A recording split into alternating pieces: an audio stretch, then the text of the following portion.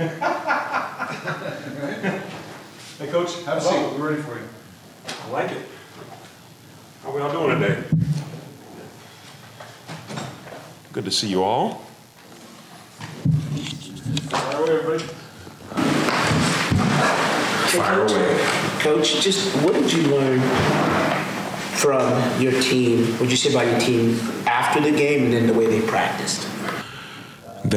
That the young men are very resilient, that they understand the process that's in place, and they have a lot of respect for this game, and they know that every time you come out and play, you're only going to be as good as your last play. So it's great to see how they really came back and got back into the swing of things and wanted to get back into the swing of things, just to be able to do what we call fess it and fix it. So they fessed it and were very accountable for their errors, their mistakes, their performance, and they were going to do and are going to work through this week and do everything we can to make sure that it's fixed. When you looked at the tape, just what allowed UCLA to have so much success in the run game? A lot of it just our cleats were not on the ground. That was probably the biggest thing. One of our major points of emphasis here coming up, we have to have our cleats in the ground and make sure our eyes are in the right place and we can fit things up. Was that just a result of the pace they're playing with, or how would you describe? I think some of it had to do with some of the motion shifts and things like that. And we just have to make sure our guys are just really wired in to being able to be patient during all those motions and shifts, but also having enough urgency to be able to get the defense called, the line, and adjusted and get your cleats in the ground. You've been really impressed with your secondary, Liz, and 3 original starters. Is there any news on people coming back? I know Perryman didn't play very much against UCLA. Any updates? Well, I think slowly but surely we're going to have some individuals coming out of the kennel. So we are extremely excited. But I think the one thing that is really good is we know that the players, from their perspective, they're doing everything they can to get back as soon as they can. So we know from a coaching standpoint, we're going to really be aggressive at coaching the guys that we do have. And slowly but surely, everybody's going to start to come back. Still have a chance to play again? Yeah, he'll probably be some of the same scenario that we had with him last week. You know, when you've been gone, you kind of have to take some of those baby steps with the high performance players. How much were you able to use him? Just a series? It was a couple series.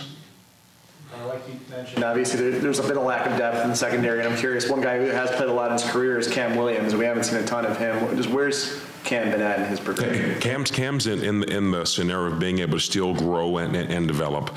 Probably the biggest thing, I think, that when you look at some of the guys at the safety position, those guys have been able to give us the best chance to be able to be successful, the guys that have been on the football field at this point in time. After looking at the film, what are some things that really jumped out at you that you really need to emphasize in cleaning up before Arizona? Takeaways. We got to get the football. Third downs. We have to get off the football field on third down. There were probably 7 scenarios where it was third down and long. We've got to be able to get off the football field, and we have to be able to make our play at the point of attack. That is absolutely the major point of contention that we're rolling with and going into this week of practice.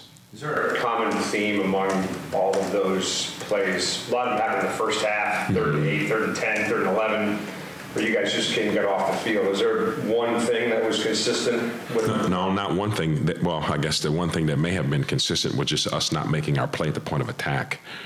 We had bodies there, people where they were supposed to be. Now we just have to continue to make our play. And the tackling problems that you guys had Friday night, I mean, did you think that as well, the tackling was an issue? No, but missing a couple of tackles, that's the first time that showed up with guys being in space at the point of attack. So that was more of a surprise to us, because historically we had been pretty good tackling at the point of attack. So it's going to be something that we just have to reshape and retool and make sure that that's going to be another point of emphasis this week in practice. Did you get any explanation from the officials on what happened with that defensive holding personal foul sequence there? I don't know if we're at liberty to talk about that. No, it's just one of those odd scenarios where you had a defensive lineman holding on a pass play. I know That's one of the first times I've been in a scenario where that's been called, and just what it was. But the one thing, just like we tell our players, we have a 1-0 mindset, so you got to keep playing. The things are going to happen all the time. You have to be all about making sure you have the solution to everything and continue to keep playing. Devon Banks and Javion Green, they're just so young, you know, and sending them into the Rose Bowl, first road trip away, school has started, and then that kind of a quarterback out there. How tough was it on those guys, especially at such a young age? Yeah, but, you know, I think as someone who is green, that's always going to be a challenge. But I think also from our standpoint, we know that we trust them on the football field and have ultimate faith that they're going to be able to go out there and accomplish their task, play in and play out. And with Devon Banks, he seems so aggressive at times, and he's had a couple personal foul penalties over the last couple of games. How do you tone that down without taking the stinger away? You know, I think as a staff, players, when we talk about recruits, we'd rather say whoa than sick 'em. So Devon is one of those guys you have to say whoa, so we got to pull back the reins. We may have to put the shot collar on him, you know, here or there, just to be able to make sure that he can just do his job and know that often there's a fine line that you're always walking, which we call controlled rage.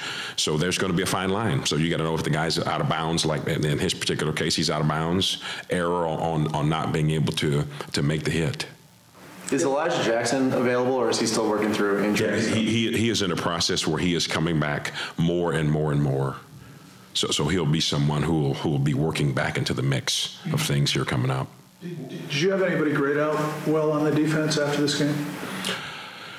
Up front, well, we had Thule graded out very well. He probably played one of his better games up front. He did a great job of being able to attack the line of scrimmage, holding his space, knocking guys back, made a couple of plays. He definitely did his job for sure. It looked like Tua Taylor also got some time outside, not just inside. What is he able to do kind of outside? Because it looked like you guys kicked him out at least a little bit. He's able to collapse the pocket.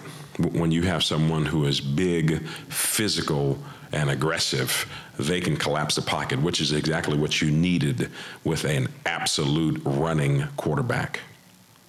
When you do have a game like that where you have some young guys who struggle a little bit, how do you go about continuing to instill confidence or getting those guys in a mindset where they go into a game on Saturday thinking that they're going to succeed? Well, the one thing that we all know that all we are is teachers. So from our standpoint, every moment is a teaching moment. Just even from our game, that's one of the main messages that Coach DeBoer used for the football team. The biggest lesson is to learn from this experience that we just had. So from us as coaches with some of those young players, we utilize those moments as teaching moments just as it happened during the game. So we still have to understand that teaching them, showing them the how things are accomplished, how you play, how you make your plays, and how to be able to be in position to be able to make those plays. What are you seeing on tape from ASU? A very skillful and athletic football team. The one thing that stands out for sure, they've been able to move the ball. They've been able to put points on the board. They've been able to get up and down the field on every team that they've played thus far. And they have a very respectable skill level on their team on offense for sure. What does Emory Jones kind of bring to the table for you? Another nightmare for guys on defense. No, he brings a very strong arm. It reminds us of our quarterback here in Mike Penix. Strong arm. He can make all the throws. Very athletic. Doesn't run as much, but when he needs to run, he can take off and get them and get their plays extended. So he does a very good job of being able to manage the offense and what they need him to do. Typically, a game like this is played at night down there, especially this early in the season. Do you get into the Dempsey Center and crank up the heat to get ready for a game like this? No, one thing that we talked to our players about, and Coach DeBoer talked about this with the guys here the other day, is it's all about hydration. And there's kind of a 4-phase process that we go through when it comes to the rest, hydration, nutrition, and recovery, where this has to be a premium this week, making sure that you get your body built up and ready for a little more heat. Being able to play down there at 1 o'clock in the sun. Braylon Trice on the first series made a couple of disruptive plays. Did they make some kind of an adjustment? Because it just seemed like you weren't getting the quarterback after that first series like you were on the first one. Yeah, there was a little more max protection things where they kept the tight end in a little more, chipped a little bit here and there, and that's kind of what it was. With Emory, do you guys look back at the Florida tape, or is it just primarily with ASU? More ASU. The Florida things that we saw was just seeing what his skill level was. That the ASU is going to be honing in on the scheme things that they do. Anything else for Coach Hinge? All right, short and sweet. Thank you. Go Dogs. Thank you. You guys have a great day.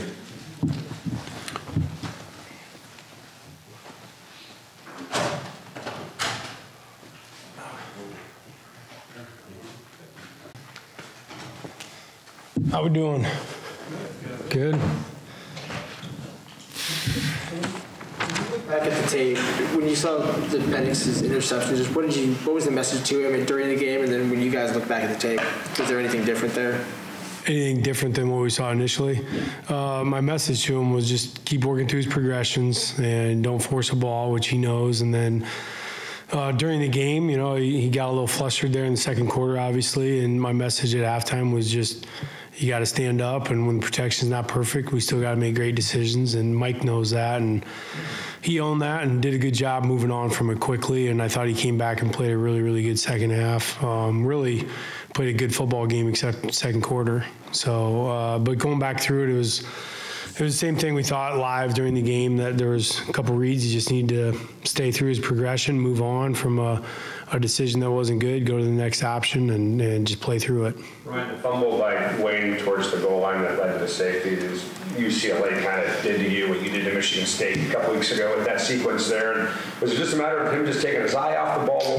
Yeah. Unfortunately, that was exactly what it was. And, you know, trusted Wayne a ton. You know, obviously toss plays back there there's a certain element of risk, obviously, and we hadn't even had a bobbled one in run mesh, so it really didn't even register to me that was going to be an issue. But yeah, he got his eyes up on his blocks right away. We had a good too high look to run the football too, and unfortunately Wayne took his eyes off for a second, lost track of it, and dropped the ball.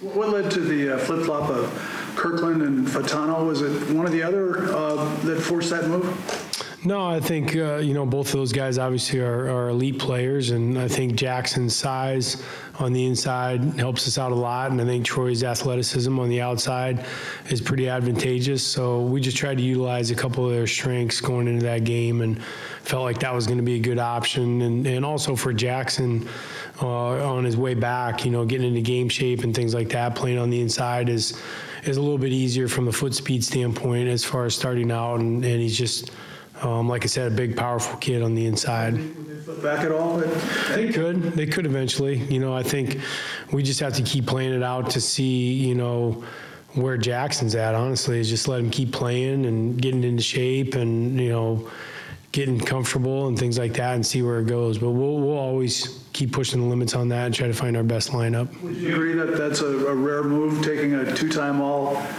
Pac-12 offensive tackle? I know he's been injured, so that factors into it, but still it just seems that was really a rare move to move somebody out of a position where he's been really decorated, I guess. Well, two parts to that. One, had a lot of film evidence from before of Jackson being a really good guard as well earlier in his career. And then the second part, anytime you're moving people on the offensive line, less moves is better. And when you can replace one guy or insert one player into the lineup instead of two different spots, I think that can always help from a communication standpoint. We asked Coach DeBoer, you know, after the game, if that would continue with Jackson inside. And he said he needed to look at the film and see how they graded out, whether that's going to continue or not. How did those two guys grade out in the situation? Yeah, Jackson played really well. He was our lineman of the week. I thought he was really firm on the inside, and that's one of the things I think people like to talk about tackles a lot, but for the quarterbacks to keep the interior of the pocket solidified where you don't drop your eyes immediately is really important. I thought Jackson did a great job with that. I thought Troy played well. He didn't play his best game, but he played well. And again, going into the game, we knew 15 was going to be one of the best guys in the conference, and had his hands full at times with that. But I don't know that it would have been, you know, better necessarily with Jackson out there, because 15's a fast player and can move and is athletic. So I thought they were good. Sorry, Coach, did you consider at all at halftime flipping them back, or was that just this is what we're doing? No. not at all. Again, I didn't feel like moving them. I think it would have been even harder, honestly. I thought that the skill set matched up better with Troy on the outside than it did Jackson. I'm curious, your communication style when you're on the headset with Mike after those interceptions or even at halftime, how would you describe how you convey your message? Is it the same calm, cool, collected? Do you get fiery?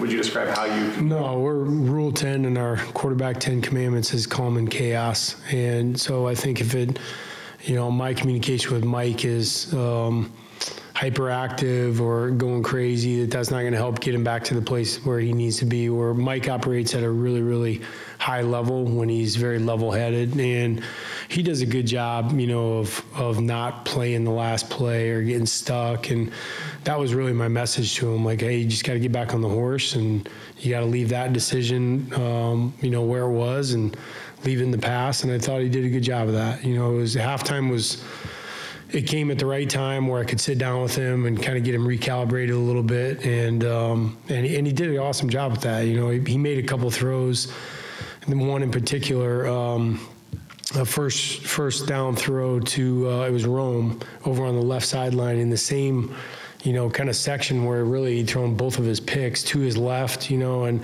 he stood up and made an incredible throw and, kind of showed no fear on that. I thought that was, evidence that he was moving the right way again.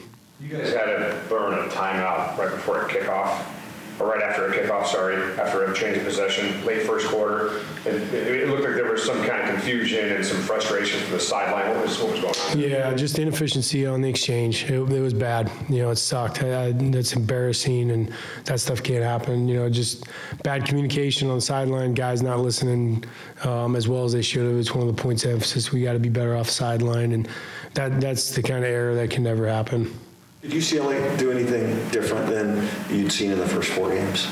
Yeah, they had a couple different coverage schemes that they put in as far as how much they showed or used of it. They went against some of their tendencies as far as open coverage, but I think some of that was, they went closed coverage and gave Rome an opportunity to be one-on-one, and we took advantage of that early. And after that, they started to play a lot of shell and playing over the top of us a little bit more than they had. I know Roger's young, and he's had a few penalties, but there was a penalty on your last drive on sportsmanlike conduct. I was trying to figure out what that was all about. Yeah, it was, honestly, I did not see it. I was looking at my call sheet for the next call when it happened, and evidently, and I trust the guys, there was some altercation after the play, and some of the guys were exchanging words, nothing out of the ordinary, and they kind of, had their hands on Mike or were getting in Mike's face, and I think a couple of the guys got in there to separate it, and it really wasn't anything too animated, and they threw the flag, and I think our message to the guys is we just can't live in the gray area, especially down there. I mean, we overcame it, but that was a pain in the butt. I mean, we were talking about whatever it was from the 6-yard line versus the 21-yard line, I believe is what it was, and that's, it wasted time too. That was the problem. We overcame it and ended up scoring, but had to take, more plays to get in there. But most of the time, I think our guys make good decisions. But, that's one of those going into any game. I think you just have to know people are going to try to induce you into those things. Did Roger get a little flustered? He got flagged, I think, 3 times, actually, besides that call we're just I think Roger did a good job of playing through it. I mean, he was frustrated for sure. He was upset, with himself. And for a young offensive lineman, the message is really clear. Once that happens once, it's kind of blood in the water. And once the officials see it, they're human, and their eyes are going to tend to avert to that and look right at them. So, I had to get Raj cued into that, hey, they're going to be looking at you, and it might show up more. So just had to get him calmed down and recognize what was going on out there. But I thought he battled. I really did. I don't think he played his best game. I think there was a couple oversets he had and things like that, but I was proud of the way he just kept on it. Some guys get really down. I don't think Raj ever dropped his eyes or, got despondent in the sideline. I mean, he's the first guy in helping guys off the pile. I thought he played hard, so he'll learn from that. Fautano got flagged for a hold, and when I looked at it again, it looked like he had to do it, or else Penix was going to get there's going to be a real bad shot on Penix, and I almost thought if there was ever a good penalty, that might have been one. Did you see that at all? Yeah, I thought if he was in a little better position, that probably wouldn't have happened. But he got himself a little in a bad spot, and then ended up having to potentially do that. But I mean, you never want free shots on your quarterback. At the same time, you just want to have good eyes and be in good position. There's been a lot of discussion positively about how this offense sets up so many receivers to have a good day, and it can be so many different each time. We haven't seen JP the last couple of weeks be a real factor. Is that more of a scheme situation, or is there a reason that he hasn't shown up quite as much since that Michigan State game? Yeah, not necessarily a scheme. There's definitely opportunities for the Z to get the ball in the game plan. Just sometimes it's what presents, and in this game, especially the way Rome's been playing too, there was a little bit of that where you just keep feeding the hot guy a little bit, where he's the guy that's making hard catches, even if they're just 5-yard catches on option routes, and he's extending his arms. But no, there's nothing wrong with JP. He's not doing anything wrong or anything like that. Just it was really how the game plan presented. There were some throws and things that they took away from that particular receiver that we had to go to somebody else. What do you see from ASU's defense? They got really good D tackle, number 4. He's physical. I thought they played really, really hard. I don't think they look like a team that doesn't have a head coach or is woe is me. I thought, that was a fourth quarter football game with USC. If you watched it, you saw that was a 1-score game deep into the fourth. And thought their kids played really hard. I didn't feel like there was quit on film. And I'm not just saying that. I think that's a testament to the guys down there doing a good job of trying to keep those kids pointing in the right direction. And Coach Age talked about footing was maybe a bit of an issue, at least for the defense on Friday. You guys don't have a grass practice field that you can practice on? Correct. Having played on grass now and then going to grass again this weekend, is that kind of sure? Yeah, absolutely. That helps you, though. I mean, you have experience now, and I thought at least offensively, I thought the guys did a good job of getting out of the locker room early, going out there playing some catch, making cuts, and I honestly didn't feel like that didn't play a role in the guys, like any mishaps or anything like that. I thought they did a good job, and that's good turf. I mean, I'm sure Sun Devil Stadium's the same thing. So, but having that experience and knowing what it takes before the game and, getting all those things ironed out is always a plus.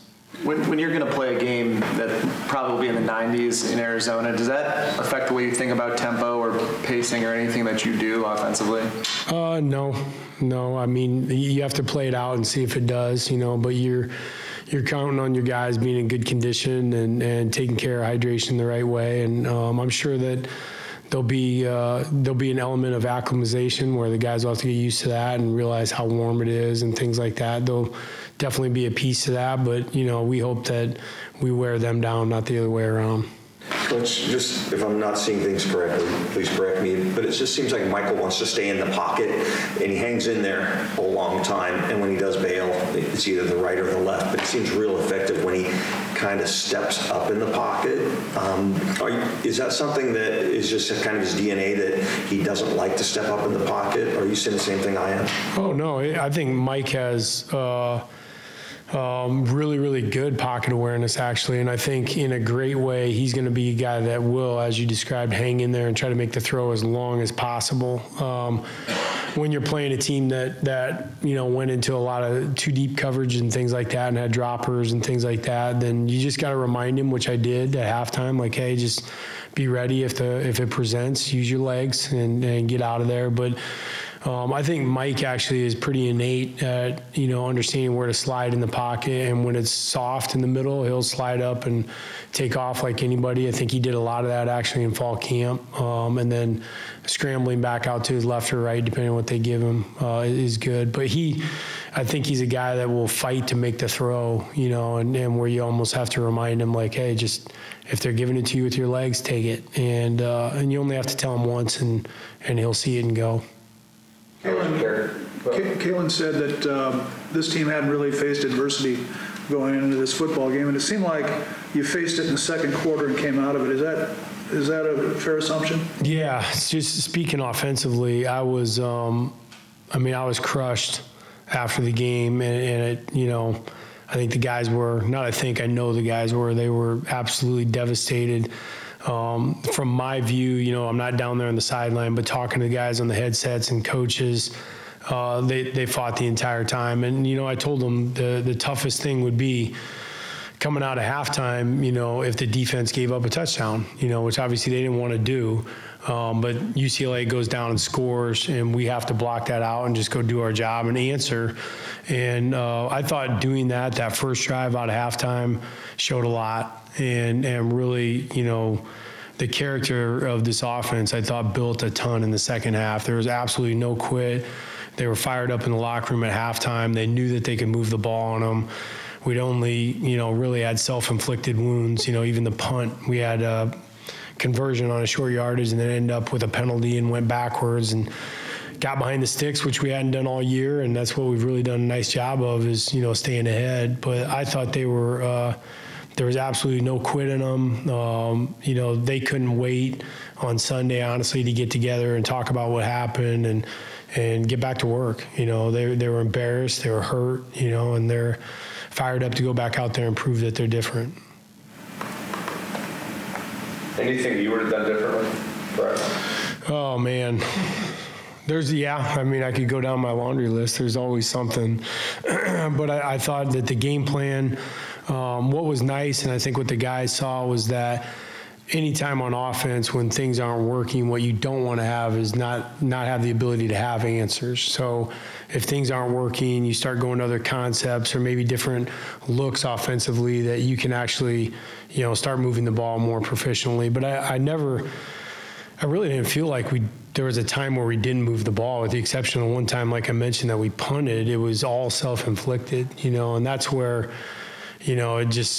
that's where you gotta really make sure every possession counts. And even at the end, in the end of the third quarter, beginning of the fourth, where we were taking some longer drives and it was taking a little while, just had to really ensure that we got a score, and explain that to the guys, like, hey, there's going to be some chunk yardage plays and it's going to take a little bit because of how they're playing us. Just stick with it, and they went right to the plan. So being able to provide answers for the kids is number one, and then letting them know, hey, on this next possession, we're going to have to pick it up a lot more. And they did. They went 93 yards in 3 minutes and 59 seconds and, scored and got us within a score. And I couldn't have been more proud of how they responded. There's no, silver medals they hand out at a football game, unfortunately, but the guys, they got the right mindset. With Rome, what you saw in film from him last year to where he is now, how much different is he and how good is he? Rome? Yeah. Oh, yeah, he's really good. I'm glad he's here. I love him, man. I think that he's growing every week. I'll say that. I don't know that I could speak to last year, but just what I see out of him every week, it never surprises me, honestly, because of the type of preparation that he puts in. I don't know if there's anyone on the team that prepares as hard or is as ready to play as Rome is every given week. So I'm super proud of him. I couldn't be more fired up that he's here. And Ryan, just going back to what you said, you also have to have answers on offense. Just how important is it, what was it for you to understand your personnel and then their continual growth so that you can change mid-game without changing who you are? Yeah, it was, that's obviously been a process from spring to fall camp to now. And obviously as a staff, we've got a pretty good grip on that. And I'll go back and compliment the players and their ability to, work through different parts of the game plan and get to, hey, we're going to go to more of these type of throws and these type of concepts. And boom, they don't even bat an eye. They can flip right into that and still be really productive. So I think that the guys have been able to see the system work a multitude of ways, both when we're up and now when we're down. There's some huge growth opportunity, and that was really my only message to the guys, other than, I'm sorry they lost, and, this sucks, and we're all part of this together, and it hurts, but do not let this pass without taking this lesson and knowing the things that have to happen throughout the course of the week. That we can't come out, like we come out and we give up a TFL on the first play of the game and we got that thing dialed up. We missed 2 blocks and we go into second 11 and we forget a motion. There were some things early on that I think it was good for us to have to endure a little bit and overcome. So the same thing with turnovers and things like that. We got to learn from all those and realize that, you know, all the answers are within the system and with how they play. The early kind of miscues, is that, no excuses, but is there something about their first road game? And Man, I hope not, you know, but maybe, you know, potentially, you know, maybe it was just being out there and I don't know. I can't really tell you that. The guys, like pregame and in the locker room, I thought everybody was really dialed, did a great job, you know, and even I was thinking back to our Wednesday, Thursday practice, specifically our Thursday one, you know, a shortened week, that's a little bit of a hybrid practice, and they did a great job. It was one of our better practices of the year. I thought they were really dialed, so we definitely have some things in store this week for the guys to try to make sure that they're more ready for a road game. thank you. All right. Thank you, Coach. Thanks, Matt. Thanks, Ryan. So, Thanks, Jeff. Do your answer? No. That was good. That was good. No, you got it well.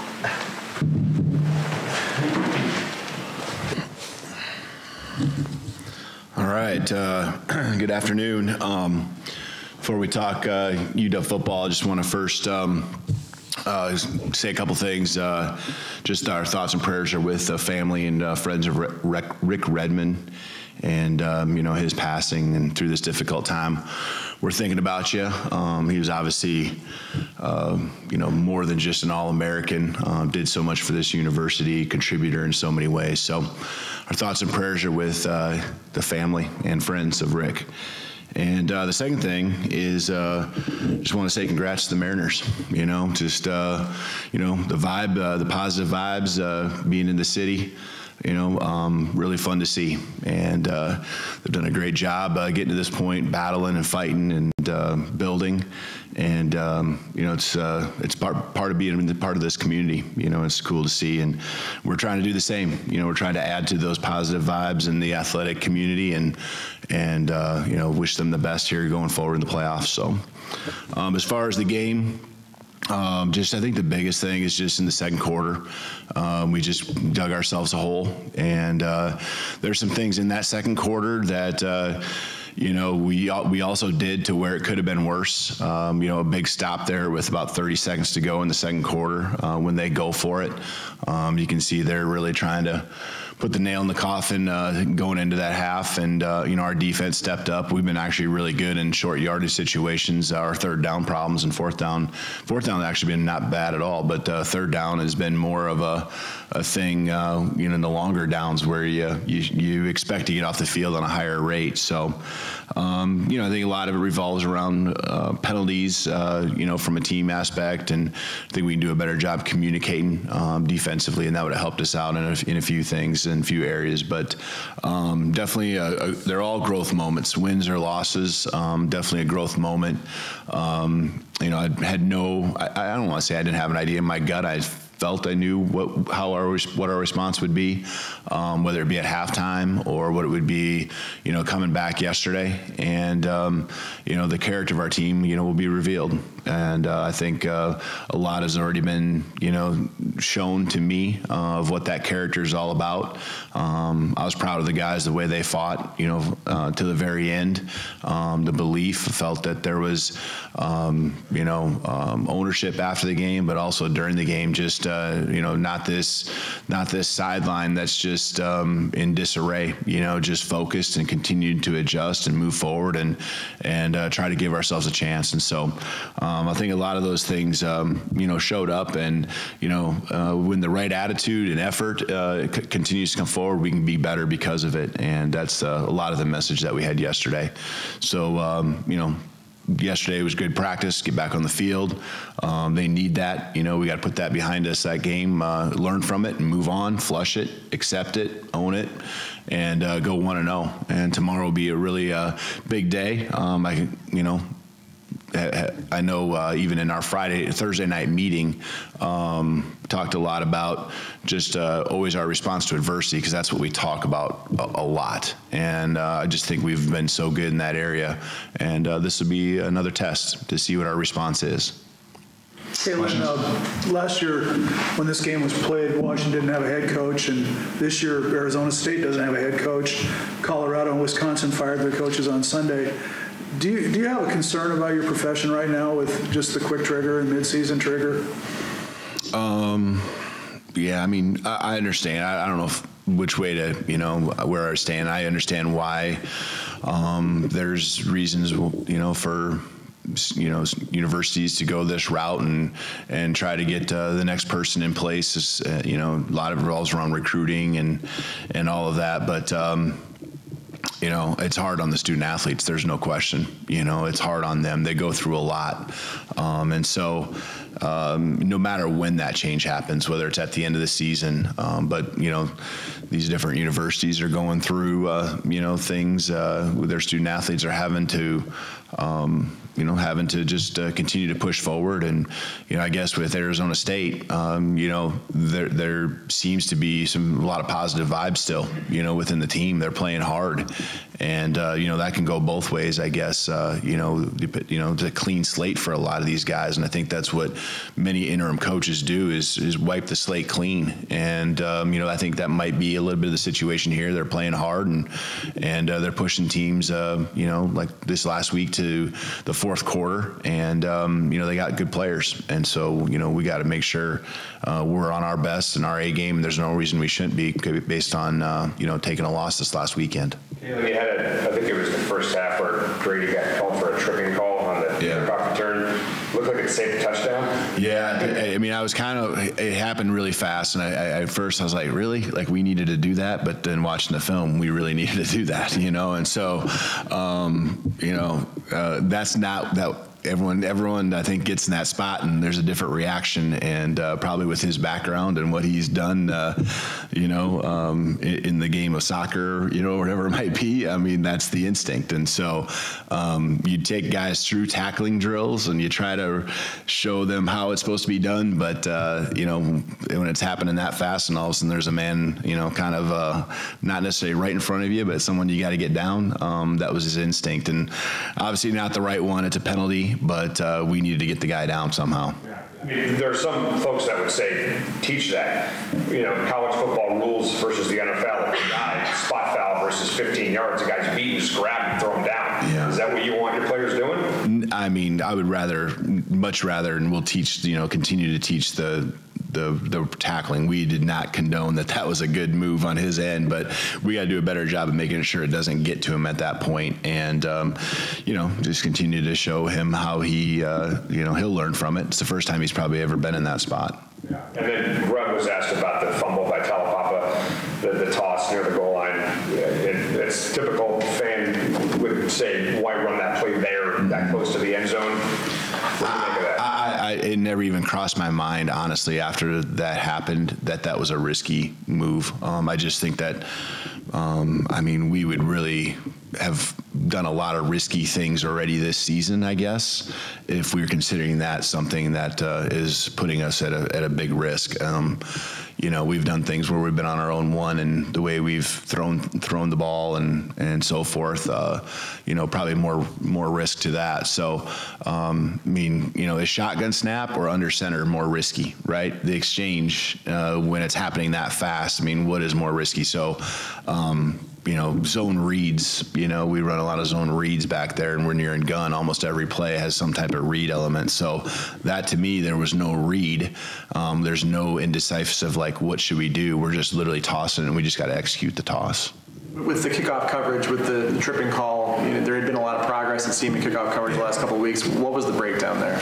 Yeah, guys just can't be hesitant. When we watch the film, and there's maybe a guy or two we can flip around. It's schemed up to where one guy's flying down, and other guys are folding in, and one guy's waiting for another, and they just got to both go, because they all have a lane they got to get to, and gives the returner credit. He made a nice one cut and got vertical, and that's the thing you don't want. Most returns, whether it's punt, especially punt returns, but punt or kickoff returns, when it's going up the field, straight up the field, right down the pipe, those are the worst ones, So we just got, one guy here, there, need to be on the same page. Not that they aren't on the same page, just we got to get the right guys. If there's a guy that's a little faster, we need him to be the one that's flying down and, fold in or base our scheme on getting the right people in the right spots. And, that's a fluid thing. It's obvious what our injury status is in a few areas. And so, you plug a different guy in and different things happen. His ability to fit the ball into tight windows, how do you manage tailoring back to where he doesn't force it like he did with the 2 interceptions, but also not kind of dialing too far back to where he doesn't want to make that? Really, honestly, it's a really good question, because we sit here and we, put our stamp of approval on how he throws guys open, how he anticipates, and how guys are barely out of their breaks and the ball's out, And so once in a while, on the one, the defender's literally spinning in the ground as the release is happening, and Mike's anticipation, that's what he's trying to do, and that's what's made him so successful. So he learns from it to continue on and not force it at that time, especially knowing kind of where we're at in the game and the momentum, and I think especially when he had thrown the second one, being a little more careful with that throw in particular. Is staying with Jackson inside and Troy outside, is that the right move? I think so. I really do. I think Jackson's just so powerful and strong inside, and it's a major strength for him. And not only can he move people, but he keeps the pocket further ahead of the quarterback. Further ahead of Mike. And so we have the luxury, I guess I would look at it this way. We have the luxury of having a guy like Troy to be able to play outside. And I think, I'm not slating Jackson into a spot because I think he can play tackle and guard at the next level. But I think he's just so powerful, so strong. That might be a spot he ends up working to down the road anyway, just because he's so good at it. The film, what were your big takeaways on offense and defense? Offense, the penalties, really, you convert a 3rd and short and, you get the holding call and it just takes you out of rhythm. The 2 turnovers versus not getting any turnovers, those are, when you're talking about 8-point difference, those turnovers, and we lost the explosive battle by just a couple, and that hasn't happened up to this point. And so I think defensively, there's things we can just continue to coach and stress. We've done a really good job in our communication, and that's so important on the defensive side. And I don't know if we quite communicated at that level the other night. And so, mixing and matching and different guys, I don't know if that leads to it.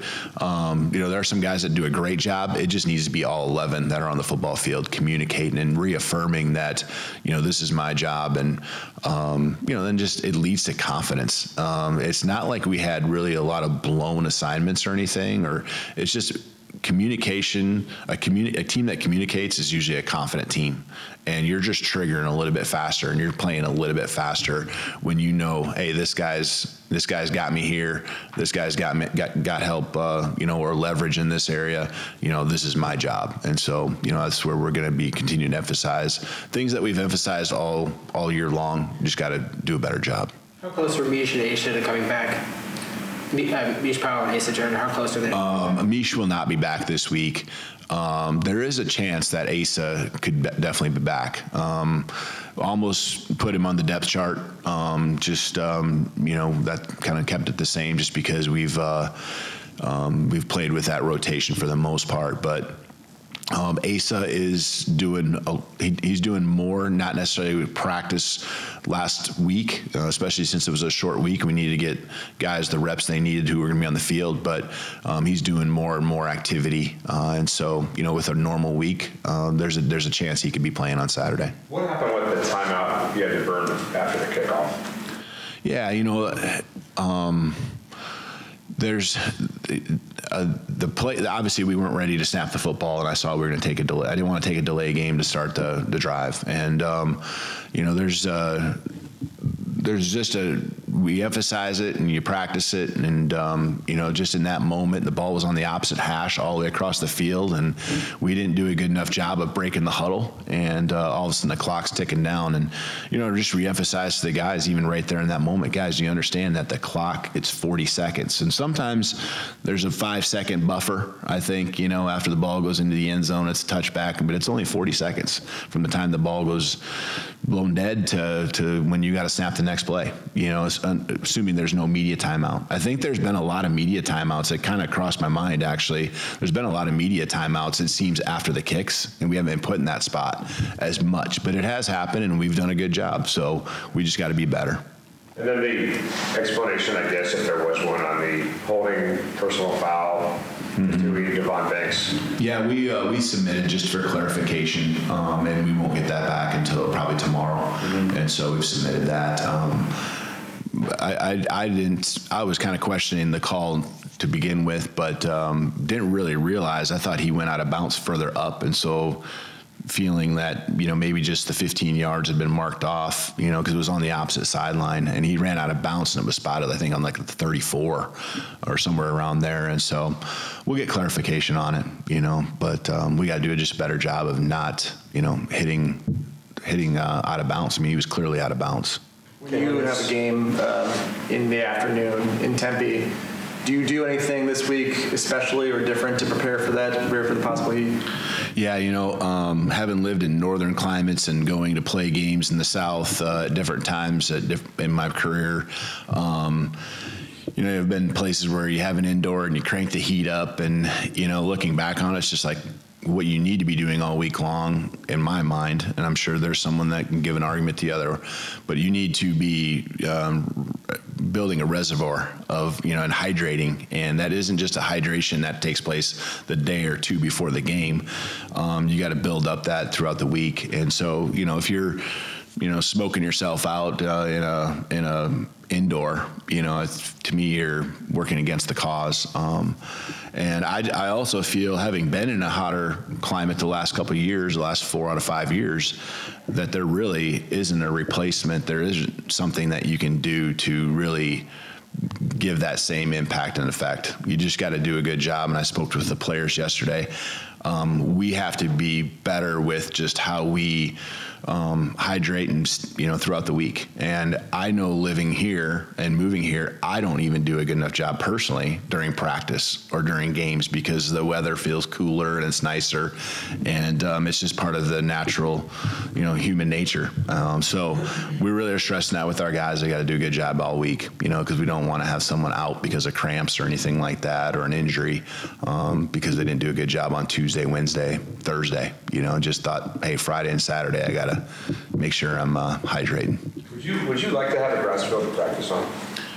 I think it would be helpful, beneficial. There's get games like that we have back to back, and I think it will help that we played UCLA and we play this game back to back. So I didn't feel I was thinking about it throughout the week. I can't say I was concerned, but I was thinking about it throughout the week. But having been to the Rose Bowl, I know it's a really good surface.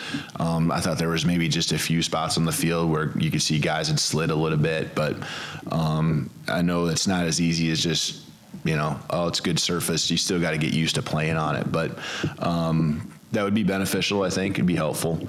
But there's, 1 or 2 games a year, and, getting used to playing on turf is also important. So we'll I don't think that had any role in what the outcome of the game was. And, that experience will hopefully help us this weekend. And it seemed like, you're 3 scores down, and typically what you see from football coaches is they throw the game plan out the window, speed things up, and start throwing the ball all over the place. But it sure seemed like you stayed within your game plan and stayed within your offense, and then it just started rolling. What you did? Yeah, you have to. I mean, and it's middle of the third quarter. And, the possessions are going to be limited, but you have to have trust that the other side of the ball, and I think the last quarter and change. They didn't score. They had 40 at that time, and they didn't score in the last maybe 3 minutes of the third quarter and the rest of the fourth quarter. And so, you got to have confidence that the other side of the ball is going to do their job, and we just, there's no 3 touchdown. There's no whatever it was, 24 points. Is that what it was? It was 40-16, right? So 24-point touchdowns. You got to put one touchdown on the board before you can put another. And even if there's only 1 minute left in the game when you get your last drive, hey, with our offense, we believe we could go down the field. And so, keep putting the pressure on, keep scoring.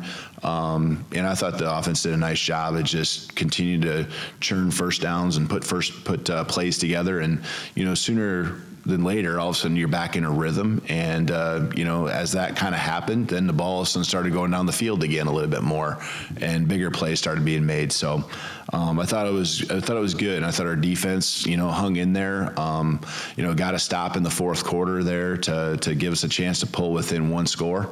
And, the last part just kicking off, we had 3 timeouts. And so, I still feel like that was the right decision. I think the tempo was going to be slower, and their offense wasn't as good, I think, when the tempo wasn't in play. And, they just got a running quarterback that found a way to move the chains there at the end. And he was tough to defend no matter when it was, earlier or at the end of the game. If you would have got the ball back in that last possession, would you have scored again? Yeah, I mean, we scored every drive in the second half, if I remember right, and so we were in a good rhythm. We were fighting and we were battling, and that's what I wanted to see, and I love out of our guys. It's what I expected and was hoping for, and they battled till the very end. I'm curious, when it comes to your depth chart and the way that things work. There's a cliche about some guys being game players where maybe they don't practice as well, but they show up when the lights come on. Is that something that you believe in, that in terms of whether a guy needs an opportunity who maybe hasn't practiced as well and hasn't been out there? No, not really. I think you need to, right, your consistency, your volume of work has to show up in practice too. There are guys that really can elevate and find another level, I think, in games, but there has to be, there's got to be something that they've been doing in practice too, on a level where they're, not just competent, but, doing a pretty good job in helping us have production, whether it be on offense or defense. So, no, I think you got to perform in practice. We have too many guys that do that well in practice to where they've earned the opportunity and also, are helping us be successful. What do you make of ASU offensively, Emory Jones? Yeah, I think Emory Jones. Just like many quarterbacks, I think, in our league, caused problems with his feet. He can throw it. They got some skill around him. So many of the same thoughts, when you get ready to play UCLA now, or that you see show up against Arizona State. So I think in the games, like the Eastern Michigan game, he just missed some balls down the field. Guys were open. They just didn't quite make the play. He didn't quite make the throw. They were playing from behind, and they've done that. They've had to do that quite a bit, playing from behind. But they continue to fight, and whether it's a different head coach in place right now or not. Again, like I said earlier, I think that maybe there's a clean slate, and they're just out there to make the most of the rest of the season. So we got to bring our A game for sure. And then with DTR, the missed tackles, and not just on him, but in general on Friday. I think there was one play where he scored at the goal line and Kalen and Javion smashed into each other. Yeah. Is that an angle issue? Is that a footing problem? What was the kind of led to the tackle? Well, I think you got an explosive player that's really twitchy and can make a lot of moves, and the more success he has, and the time you get beat is something you don't want them to remember, but it's something that's in the back of their mind, and they get a little hesitant. I thought that happened a few times where we had a player hemmed in. I think at the end of the third quarter, at the end of the second quarter, we had 3 kind of on one, and he pitched the ball to I believe, to Charbonnet. And, our guys were just a little bit on their heels, a little bit hesitant. And that was a time when we had a lot of players around the ball. In general, I think it's just we got to continue to pursue like we did the previous 2 weeks. I thought our pursuit against Michigan State and it got even better against Stanford. I thought that pursuit is something that was really becoming a strength. And, give UCLA credit. They find a way to get you isolated in those one-on-ones. And, you got to, you can play zone and get guys and rally to the ball, but you also have to mix it up. Because I know from our standpoint, if someone's just playing one or the other, you'll pick them apart all day. And so you try to throw in the right call, to change up what they're seeing. And, all of a sudden you do end up with some guys once in a while one-on-one. And they got to make that tackle, and they got to do it aggressively and confidently. But we got to get more guys to the football. All right. Thank you. Thanks, everybody.